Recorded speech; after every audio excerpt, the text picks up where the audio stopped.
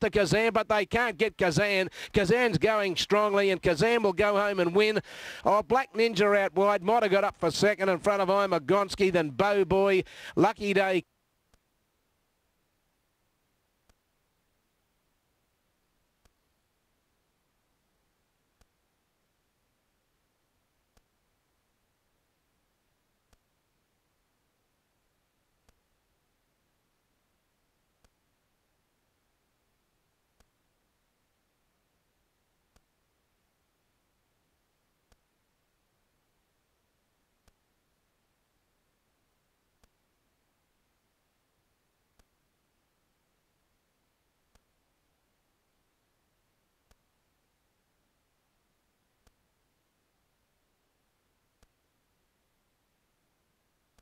Russian Doll followed back there now by Jetson Quaker, Mrs. Punting, JC Hurt, and they're followed towards the tail of the field here on crossing Kiki Road.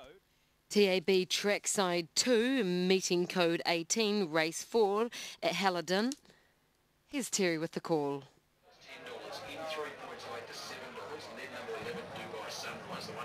So the last to come up now by the Stars. So they're all in now. Race number 4. First leg of the quaddie. Flea and Doug Fulston Memorial. Open race. Racing.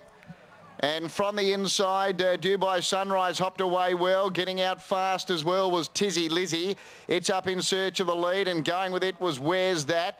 Now there's another one. Grigio now trying to head them all off. So it's Grigio now, and Where's That? Dubai Sunrise with the inside third. Fourth placing Tizzy Lizzy, then in Tossacare. Another length of Smart Jester, then back inside of it, Married for Money. Mild Mannered back on the fence, wanting to over race. Then Kalo Taxithi. Rail Rules was third last from Orlando's Charm, and By the Stars was last. Grigio now led. Where's That second? Tizzy Lizzy third, then in Tossacare. Dubai Sunrise back on the fence. Next Smart Jester. Mild Mannered was next. In between runners, Married for Money. Taking off Kalo Taxithi. Then Rail Rules, Orlando's Charm, and By the Stars. They're heading towards the 500 metre mark, and Grigio now led narrowly from Where's That? Deeper out Tizzy Lizzy. In Tossacare's trying to work into the clear. Off the track, Smart Jester with Kalo Taxithi. Then Dubai Sunrise, Mild Mannered. Rail Rules, Married for Money. By the Stars and Orlando's Charm. They swing. First into the home straight, Grigio now. Where's That? Joining it though. Deeper out on the track then, making some ground in Tossacare. Dubai Sunrise coming out, and then Smart Jester. Where's That? Grigio now. Dubai Sunrise in Tossacare. By the Stars flying. Where's That's one? Where's That? Now the minors, Dubai Sunrise prominent within Tossacare and By the Stars, which charge late. Grigio now next. Then Mild Mannered. Behind it, then Married for Money, Rail Rules, Smart Jester, Kalo Taxithi, Orlando's Charm, and Tizzy Lizzy. Where's That? Has won here in a busy finish. Number 8, Caitlin Forrest for Ken Sweeney. Well, in the previous, we saw Jetmaker finally break its duck at start number 23 for Where's That? It's win number 2 at start number 37. He'd won 1 from 36 before today, and first up today, he's been able... Huge fresh up win here for Where's That? Hasn't raced since May. And Caitlin Forrest with that 2 kilo claim at 19 to 1. Anyone's guess for second. Great lineup there for the minors. But Where's That? Takes out race 4 at Halidon. Time to go to Cranbourne now for race number 6. Terry Bailey, his numbers here are 6, 12, 2 and 9. We'll get on course and join the TVN team as we lead into race 6 at Cranbourne. $5.50, then back into $5. According to the marketplace, this is a match race between those two as they continue to mill around behind the gates with a minute of betting time remaining here for the 6th. And just monitoring this situation to see if there's any more come in for either of these runners. And we've had Sonsonoris open 180. She was virtually turned to 190 after about 3 or 4 minutes, and she's just stayed there ever since. Royal Trieste was stuck on $5 for a long while. Got to $5.50. As soon as they got there, it was taken into $5. And the pattern with the bookies is they just continue to turn every other runner out. I don't think we're going to be having a market mover here. As they start to fill the gates now, we're on start time for race 6, the second leg of the quaddie. And let's head up to Terry now to call it. So Sun Señoris, I was really looking for a big push from her late. Everyone suggesting that she's the good thing of the day. I thought she'd be very, very short. Punters still letting, bookmakers still letting the punters on at this stage at $1.90, a little shorter on the tote. Just about ready. We're nearly set to go. Ruby 1, who trailed up nicely, resumes, but she's got a bad gate for this assignment. Her 1,000-metre stats are pretty good. Lady Pippa with a pink cap on. Bold Evie, the stablemate, the grey. There's a midget ready. Forever True, Delta Whiskey, and we're set to go. Sun Señoris is the fave. Drawn in. All set. They're off. She jumped pretty well, Sun Señoris. Away fast, Jenny from the block. Royal Trieste wide out, began well, but she's drifted back and very wide. Sun Señoris canted through on the fence to head Jenny from the block. That's no mean feat. A length away, Lady Pepper. A length and a half to Bold Evie. Settlers Run. Then outside of it is Delta Whiskey. Royal Trieste has had no luck at all. They were followed well back by Oamaru Faith. Then Summer's Day. 2 lengths Forever True. Drifting back to third last from well out of it. Then as they turn, Ruby 1. And the trailer on the corners a midget. Sun Señoris, the front runner. Coasting along at the moment by 1 length on Jenny from the block. Then Lady Pepper on the fence. Pulling out Bold Evie making ground. And further back is Oamaru Faith in the running. Sun Señoris. Boss had a clicker up at the 200, led by 2 lengths. Bold Evie's wide out on the track with Lady Pepper both battling away, but Sun Señoris is too fast for them over the short course. Boss had a peep around through the rear vision mirror, and she won 3 lengths. Bold Evie second, not sure third. Settlers Road late, or in between the pair, Lady Pepper. And then Royal Trieste, well, she just had no luck at all from Summers Road. Behind those, Jenny from the block, Delta Whiskey. Forever True, Oamaru Faith, Ruby 1. TAB Trackside 1, race 3 at Cranji, meeting code 12. With a minute and a half over start time, here's Matt Jones with the call. Apparently, Baron Vorster is recovering from that leg injury sustained prior to the Emirates Singapore Derby, so hopefully Vorster will be back in the next few weeks. But Jaglar riding Mr. Candy here. Now here is Kevin 11 getting set, and he's a striker to go forward as well. So the scratching is 3 day by day. It's McConaughey at 13. He's a striker 22. Kevin 11 27, and the 6 Mr. Candy in the market at 15. Mount Kinabalu's out to a 48. We're just about right. They're set and now they're away, and Kagito Urgozum has gone back towards the tail. The favourite McConaughey near the inside, away fairly, and it's Mount Kinabalu who at the moment looks as though he's going to lead the field. So John Powell takes Mount Kinabalu to the front, although here comes Kevin 11 now, slowly working up on the outside in the green colours there for all press. It moves up into second. Mr. Candy goes back into third. McConaughey is fourth on the rails. A few lengths away with 1,000 metres to go as he's a striker, and 2 lengths away then to Kagito Urgozum. So Mount Kinabalu about to swing left-handed off the far side, leads out, he's got the mouth open. He's in front by about a length from Kevin 11. Then McConaughey is having a nice enough run third the inside. Mr. Candy with the favours fourth. Then he's a striker fifth, and further back Kagito Urgozum. So 24.75 the first sectional there for the first 400, and it's Mount Kinabalu being joined on the outside by Kevin 11. Around the turn they come. Then McConaughey, who just needs a bit of room back there. Mr. Candy gets to the outside and keeps McConaughey pocketed for the time being. He's a striker, pulls out 4 deep to make his run. Mount Kinabalu has gone, 300 metres to go. Kevin 11 went to the front. Now McConaughey gets out. He's a striker. Then Mr. Candy, who can't quite go with those in front of him for the time being. McConaughey sweeping up to Kevin 11. He's a striker in with a shot as well. Kevin 11 fighting hard with also McConaughey, who might have his nose in front from He's a Striker. It's going to be a very close photo finish here, but McConaughey just from Kevin 11 and He's a Striker, Mr. Candy, and further back Mount Kinabalu, and Kagito Urgozuma's run last. Favourite gets there, but it was a struggle. Just had a bit of good fortune on the point. TAB Trackside 2, we were just a minute out from the next at Gundagai. Meeting code 4, race 6. Evie number 3 at 3.50 and 9 Lady Pippa at $5.60, 3-6 Quinella $11, 639 Trifecta $309.60, and the 6395 first for $953.10. So having a look at this race at Gundagai to get a treble underway, and favourite still now number 1 Ose Lonesome Me for Patrick Murphy, and $4.32.20, $5.50 joint favourite on the options, with number 8 Kiss Me Goodbye for Brad Clark, looking to chase down win number 1. We'll take you to Gundagai for race 6. Andy Bloomfield, My Sister Ruby, is the horse in question. It's third favourite for the race. Now it's second favourite at $5.10. Oh Lonesome Me is the favourite way in an open market at $4.80. But they're going to have a look at My Sister Ruby. So there'll be a message from the Chief Steward at any tick of the clock to tell me about that. But they're loading well. These runners are coming in quite well. Kiss Me Goodbye's gone up. And here's Hasane's Song edging forward. Now here's my message coming through. Yes, Mr. Davidson? Yeah, fit to start. Thank you. Now this is right to run, so My Sister Ruby's okay. My Sister Ruby has been inspected by the vet at the start and has found no abnormality there, so she'll go with them, My Sister Ruby. Now they're loading pretty well. I can barely see the last one or two. Let's have a look at our television monitor. The last one or two are about to come up. That's Ava, who's just prancing behind the gate in the yellow and black colours for the locals. David and Michelle, David Blundell and his daughter Michelle Russell train Ava. And with this race basically starting in an obscured view from the broadcasting tower. Now here's another message coming through. Yes, Mr. Davidson? Yeah, same horse, My Sister Ruby got us a leg up. It's in... just undergone another vet. It's past a fit for race.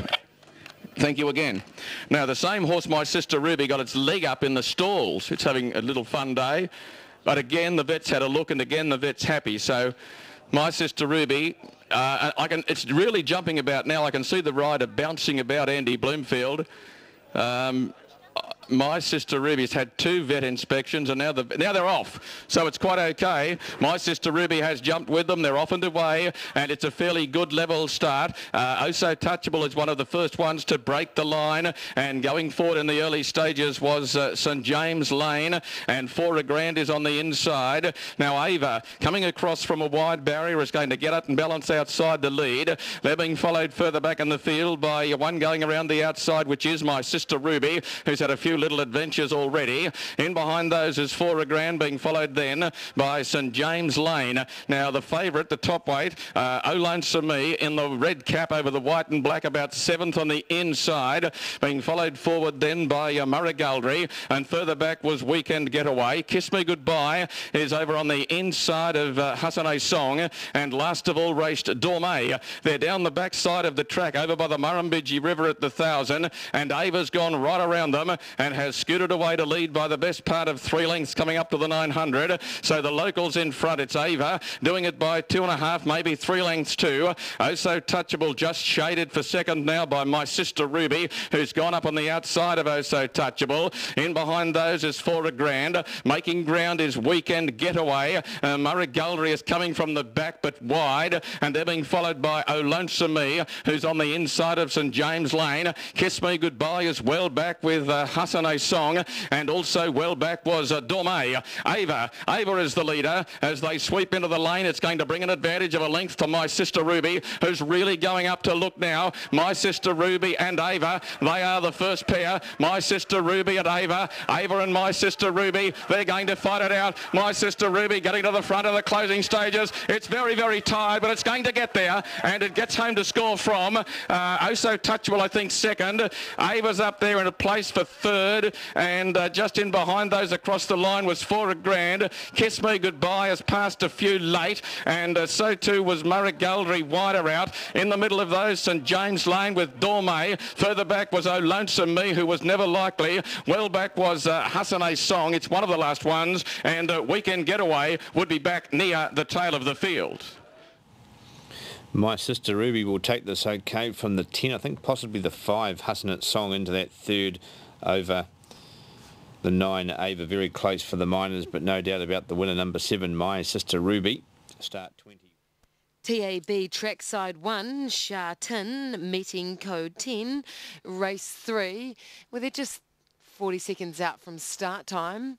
And then we're going to take Monaco, race 9, meeting code 9, race 12. Here's Peter Early. Look, no form to recommend. Clover Appeal getting down to that inside box, certainly a big assist for it. So in the last 2, 5, 3 and the 1 with your favourite Cawbourne Ignite at $2.80 and $1.50 back in 2 or 3 minutes. Des? Yeah, good on you, Pete. 3 minutes away from the Greyhounds. Nice little comments there from Pete and giving you a bit of an insight into that last leg of the pick 6 at the Manukau Greyhounds today. Yeah. Right, we'd love Sha-Tin to be spot on time. Hopefully they will close into the barrier, move into the barrier now. Divine 10, gee whiz, that's a warm favourite. This one by Holy Roman Empire, who is already got 5 wins to its name. A second and a third in those 7 starts. Divine 10. Gee whiz, the race is worth a fair bit of money as well. About ready to load up here, and not too sure what the situation will be with Manukau Greyhounds also a minute and a half away. It may well be. We might go to Manukau before we go to Sha-Tin if they continue to walk around as they are doing. And Sha-Tin for meeting 10 race number 3, which is over the distance of 1,200 metres, so the 1,200 will be cut out in about 1 minute and 10 seconds. So what we'll do, we'll make an executive decision, and we can. We'll get back to you, Pete. We've got about 1 minute and 20 seconds away from a start. Yeah, let's hope we start on time, mate. There, well, you heard my original thoughts there going with the Cawbourne Ignite. I thought others in the event, I see the ones that aren't covered, Fancy My Luck, Wheezy Appeal and Rock and Rod. So if this pick 6 doesn't go off today, we're going to get a tidy one next week, that's for sure, for the big first Group 1 race of the new season. There, but yeah, just others... Fancy My Luck from the Schofield Kennels are drawn down in box at number 4. Has gone around here 18 and 64. Just the winner of 1 on the track here. Rock and Rod, previous winner here 18 and 61. Eternal Magic off for the wide draw. Wide draw, no problems for Eternal Magic. Had 5 looks for 4 minor placings, and Wheezy Appeal gets in off the ballot, and that's got a bit of time on the track as well, just up a little bit in weight. Today is Wheezy Appeal. So not far from bringing them up for this, the last of the day. We've had 4 seasons here. It's been warm, it's been wet, it's been cold, it's been windy, but we've got through without any incident apart from that lure problem in race number 1. Right, not far from bringing them up the last of the day. A favourite Cawbourne Ignite looking to back up from Cambridge. We've seen a bit of Cambridge form come through again today. $2.30 and $1.20. Second favourite, Eternal Magic off the wide at $3.90. They're the Schofield runner. So up we go the final time. Clover Appeal, Spitfire Rosti, Cosmic Pearl, Rock and Rod, Cawbourne Ignite, Fancy My Luck, Wheezy Appeal, Eternal Magic. So box, orbit box.